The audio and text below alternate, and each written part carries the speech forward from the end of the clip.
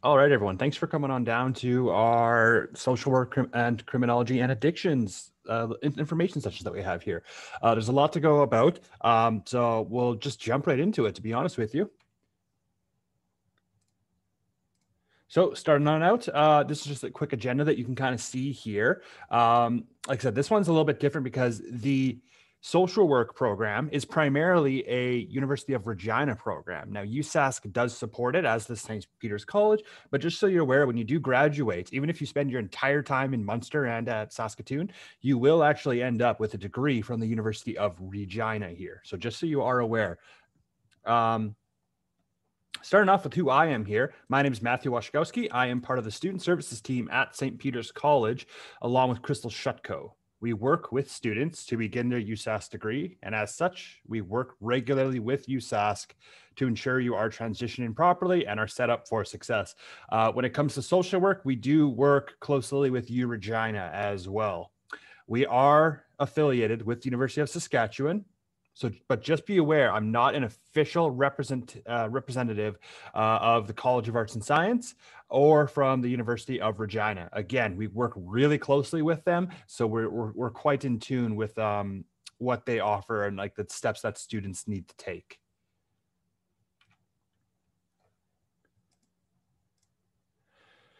So, starting right off in the social work here, why do students choose to study social work? But not only that, why do they also choose to study it at St. Peter's College and at the University of Saskatchewan? And a big reason people really like starting it here is because of the combined CCAP. That's the Certificate in Criminology and Addictions, is what CCAP kind of stands for there. You get people like being a social worker because you get a lot of direct work with people. Like they really feel like they're making a difference. You know, it's hands on. Really, you're working with someone. You're not developing some policy at a computer. Which, while yes, it might benefit people, you get to actually see the tangible results here yourself. It's involvement in your community. There's a bunch of different areas you can go in here as we go into the job market here. So you can really focus in on your passioned area there. You do have a choice between studying in Regina or Saskatoon. Prince Albert is also an option there as well. I'm more knowledgeable when it comes to Regina or Saskatoon, so that's what I'm going to be focusing on here. You can complete your pre-professional years at St. Peter's College or at U of R or at U of S, or really at a number of off-campus locations.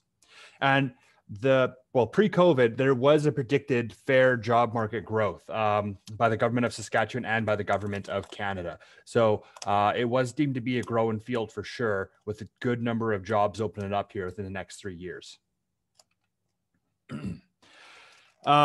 So going into just the job market here, some common fields here. I won't read them all out here, but those are just common fields that people go into. I'm going to overwhelm you with text next slide as well. But those are just some common categories that social workers typically will find themselves working in within Saskatchewan. Going on to the real numbers here. These numbers are from the Regina Moose Jaw area. So any social worker in the Regina to Moose Jaw area, that's where I got these numbers from. Come directly from the government of Saskatchewan. So 33% of social workers are working in a nursing or residential care facilities and social assistance. So 1 in 3, almost a third of them are working in healthcare services and hospitals.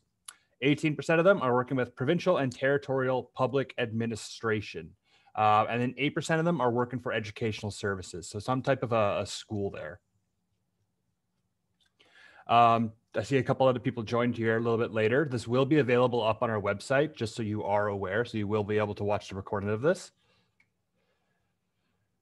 Again, overwhelming you with text here. This is just some examples of jobs you can actually do with this program within Saskatchewan. This comes directly from the University of Regina. I won't read them out. There's too many of them, but there's a lot of jobs. So it's a very wide and diverse field here. You do gain a lot of skills, and it does give you the opportunity to follow your passion. Everyone, or most people, when they go into social work, have some type of area that they're at least a little bit more interested in. And when they come out of social work, they'll definitely have developed and fostered those interests quite a bit more. Going on to this criminology and addictions certificate here. So why do students like to start studying it? Well, it's pretty easy to combine with other degrees. So what I mean by that is normally if you do a bachelor degree, you do 4 years, 10 classes each year. And poof, you get your piece of paper after 4 years. With the CCAP certificates, Criminology and Addictions, you can get, you get extra qualifications. You're not spending any additional money. You're not having to take any additional classes. Most people just choose to use some of their electives with this. And a lot of programs actually meet at least some of the requirements anyways. Just as some general class requirements. So it does get pretty easy to combine with a lot of degrees. I'll show you some more commonly paired ones, but I've seen quite a few different ones. I've seen very, very different pairings for sure. There is a practicum experience, a 6-week practicum experience. It is the only program, so it's quite unique. It's the only program that studies both criminology and addictions within the province. There are, of course, programs, certificates, diplomas, and degrees that study one or the other. This is one that studies both of them. And people can choose to study full-time or part-time. What this actually is you'll study stuff like crime and criminology theories. You'll be introduced to core sociological concepts. You'll learn about addictions. It'll mostly focus, to be honest, on alcohol and illicit drug use. You will study the correctional system and examine key positions and principles involved in like custody, punishment, rehabilitation, topics such as that. Some common careers that people can do with this, so there's working as a parole or probation officer, correction officer. I'll let you read through that, but as you can kind of see, you're working with particularly people who might have some type of a troubled background, youth, especially quite common there as well. One thing I really want to highlight here, though, it's a criminology and addiction certificate, but you can't actually become a licensed addictions officer. You cannot become a licensed addiction officer with just this. You need at least a diploma to be able to do that. This is a certificate. So I just want to highlight that difference.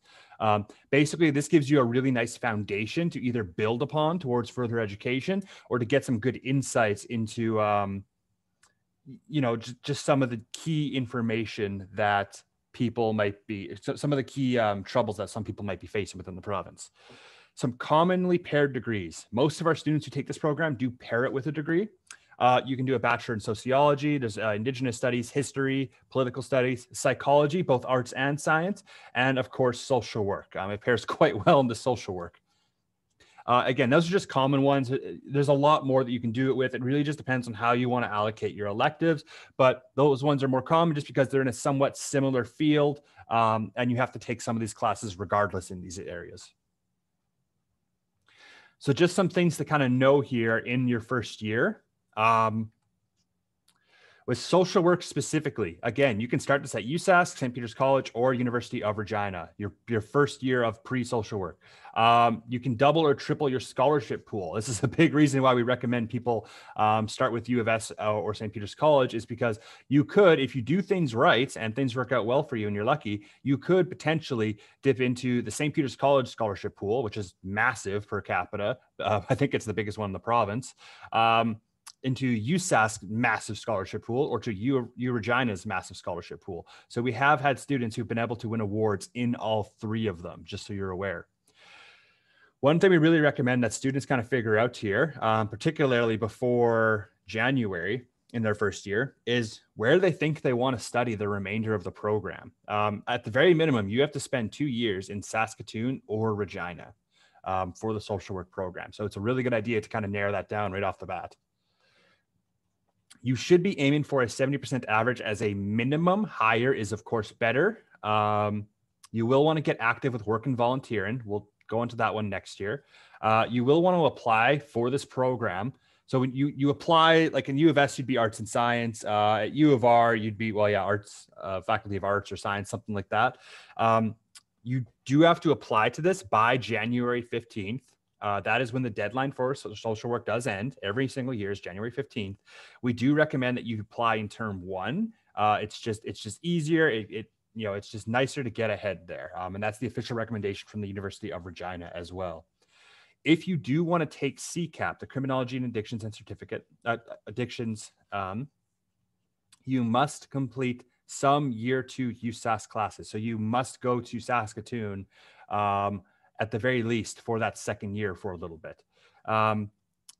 be aware it may take up to 3 months for a course transfer to be processed. Now that said, there's like pre-social work classes you have to take.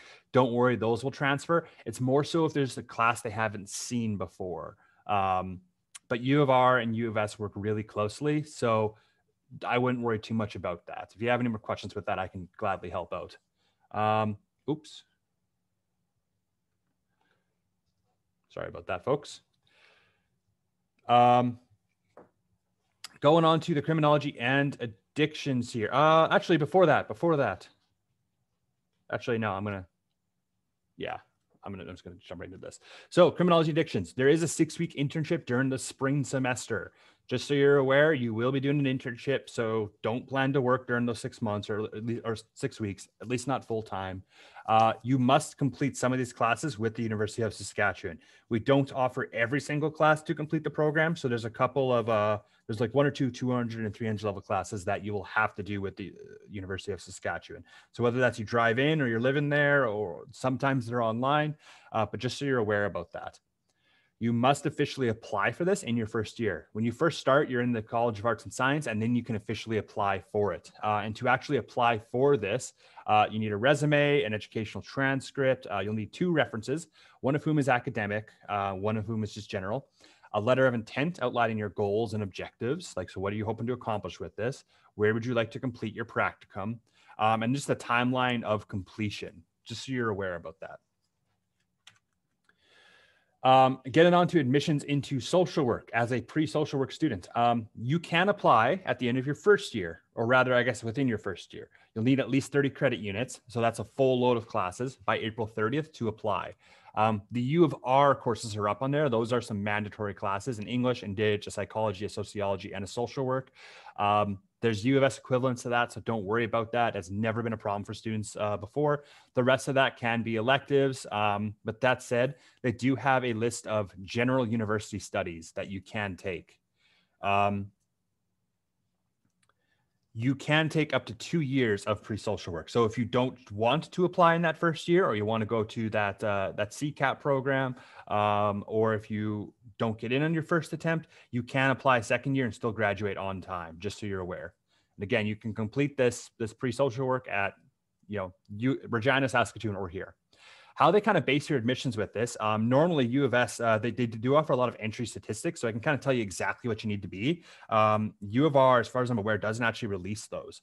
So their official breakdown, I guess, is that they base their admission decisions on the completion of your classes. So of course you need those classes done. Assessment of details related to your work, volunteer and community experiences, a personal statement, and then your marks.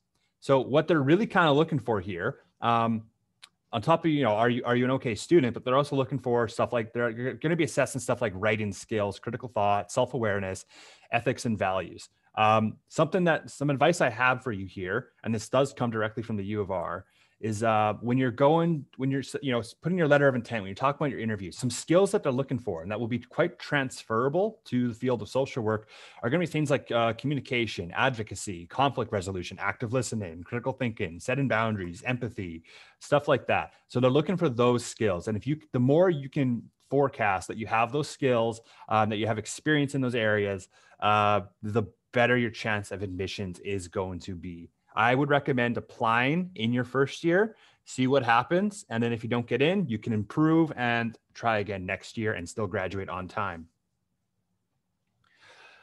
Because there's a couple different campuses you can complete years 2, 3, and 4 in. One thing I'm gonna leave this quite broad here, to be completely honest with you, but I will say this: there are 2 practicum placements that you will do in years 3 and years 4. One of them is a 16-week one. It's a 16-week one, so it's a full-time practicum placement. You can study in Saskatoon or Regina. Both these campuses do have a social work student society, although Regina's is quite a bit larger. And there will be volunteer opportunities within the program available to you. You don't have to volunteer, but typically what we kind of find is that people who go into social work, again, they have some type of area that they're really interested in, that they're actively pursuing, trying to make their community or a specific set of people have better conditions. Going on into admissions to quote unquote pre-social work. I won't give you the U of R entry admissions, but I can just, name them off the top of my head here. Going into U of S, what you see here is U of S. You can basically be admitted to the College of Arts and Science. You need a 70% average. I'll show you that breakdown in just a second here. And you need some type of a grade 12 math. That can be foundations, it can be workplace, and it can be pre-calc or calc 30 as well. And you can be admitted with a deficit, just so you are aware. So if you didn't get that, don't worry. There are opportunities to kind of address that. Going on to those grades here, like I said, you want a 70% for the U of S.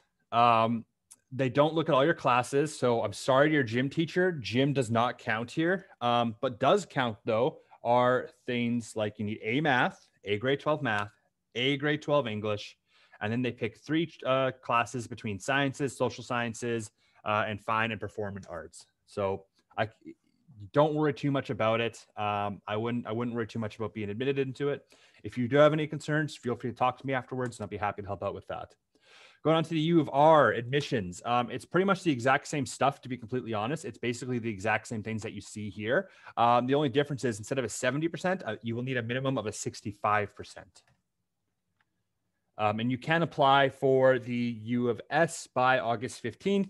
Again, earlier typically tends to be a little bit better here, though.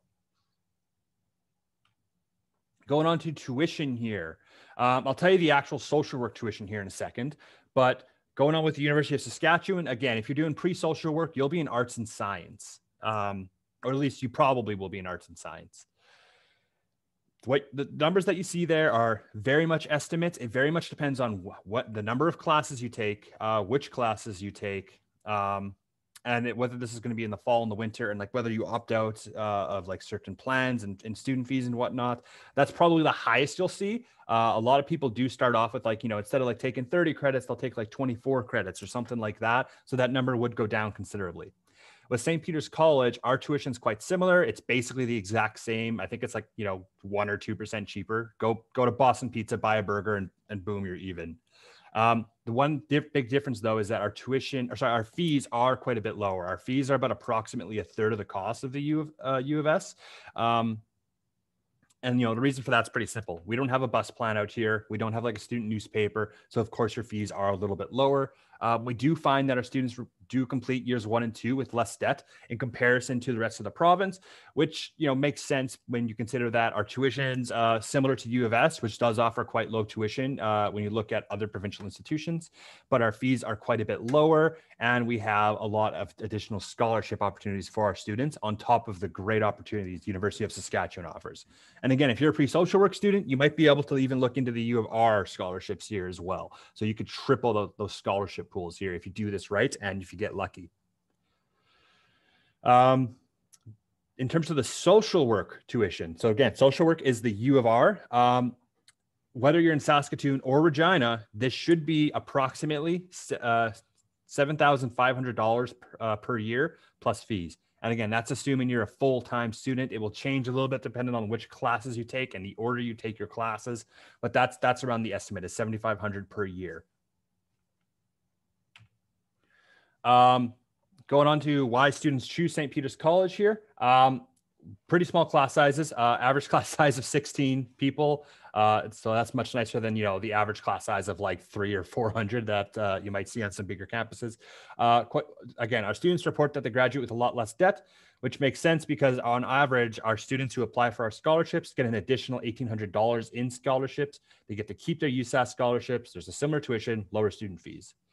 They do report that it's quite a friendly environment here. And that's just because, we're a smaller institution. So we're able to actually have a person helping you. It's not a press 1 to talk to this person, press 2 to talk to this person. We do find that our students typically do have quite a low dropout rate when we compare to the provincial and national average, which makes quite a bit of sense. It's an average, it's a smaller class size. There's someone who's working with you and it's less expensive. Yeah, that kind of makes sense there. And we do offer 70 plus programs that you can start your first year in here.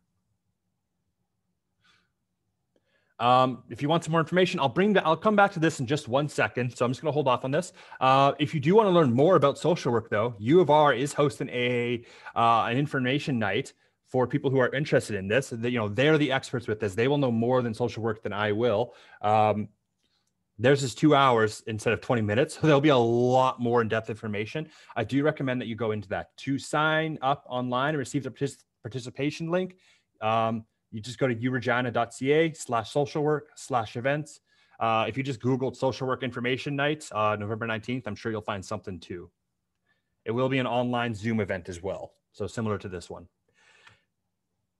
And then St. Peter's College has an open house coming up here on November 21st at 1 p.m. So that one is around I think it's about 2 hours long. This one is registration required. COVID-19 guidelines are being followed. So yes, it is in person, but that doesn't just mean you can saunter on in. You do need to register. There is a capacity limit. We will not be exceeding that. So basically whoever first registers is the one who gets that spot. And there's a couple of other guidelines there as well. So you can register for that on our website. Just go to stpeterscollege.ca, click open house, you'll be good to go. Going on to how to get in touch with us. A couple different ways. We have a Facebook, an Instagram, a Twitter. We also have a YouTube. You can also call us, number at the bottom, email us, number at the bottom, or visit our website. And there's a couple of contact forms on there, even just to explore additional information. And again, a couple more people joined midway through here. The recording of this will be available for you on our website, stpeterscollege.ca, and then just go to events and under info sessions, and you'll see them there. But that's all I have for you here. So if you guys do have any questions, feel free to get in touch with us with any one of those channels that you see there. But otherwise, I do thank you for attending this event. And if you have any questions, feel free to let us know. We'd be happy to help out. Have yourselves a good day, everyone. Enjoy the holidays.